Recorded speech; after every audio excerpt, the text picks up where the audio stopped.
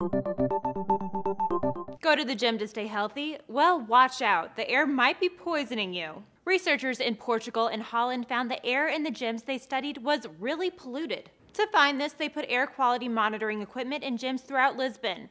They covered weight rooms and aerobic areas as well as smaller studio spaces. The machines measured air quality during the busy late afternoon and evening hours and also gathered information when the gym wasn't as busy so researchers could compare the readings. Researchers found at all times the air measurement showed unhealthy levels of carbon dioxide, formaldehyde, and dust. And the levels were the highest during the evening classes when large groups were working out in a confined room. The study points to poor ventilation and cleaning as to possible reasons why this might be the case. Researchers said the high levels of dust and formaldehyde can be harmful as they can contribute to asthma and other respiratory issues. And carbon dioxide can cause fatigue, which is particularly undesirable for those who are trying to exercise. Researchers say gym goers are likely breathing in a whole lot of polluted air as exercise makes you breathe heavily, meaning the pollutants go deeper into the lungs compared to resting situations. And the United States Environmental Protection Agency warns indoor air pollution exposure typically increases as we head into the colder months